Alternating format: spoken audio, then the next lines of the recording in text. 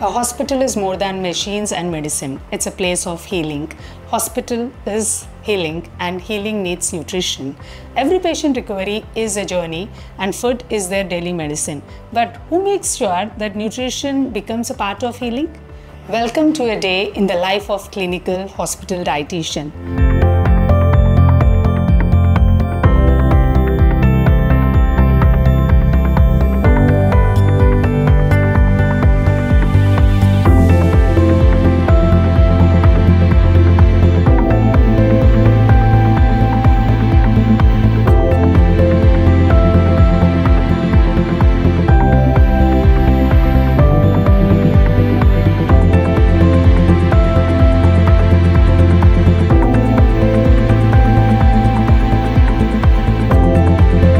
Do you think we deal with only weight?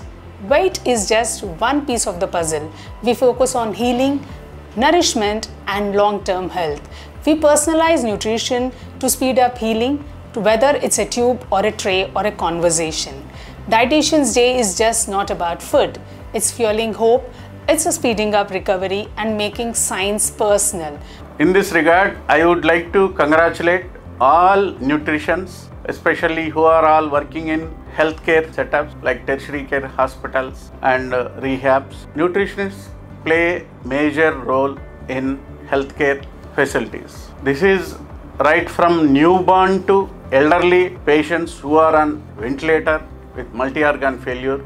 So we have very good team of nutritionists. So first 1000 days of life are very much crucial for the brain development. As we know that first 2.5 years where the brain will grow very fast, and not only brain and the body growth is also very fast. So the nutrition plays a crucial role. So that's why we need to push them in the first 1000 days. Proper diet, balanced diet is very crucial for the adequate brain development.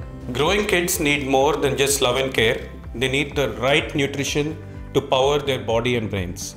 A healthy diet and maintaining a proper BMI really helps in continuing the pregnancy without complications and giving a good end result of a healthy mother and a healthy baby. Being surgeons need to tell you about post-surgical nutrition importance. Right nutrition is very much important in recovery of a patient. By that, the anabolic hormones will increase and patient will be stress-free and the wounds heals very well. Right nutrition will give you a good quality of life.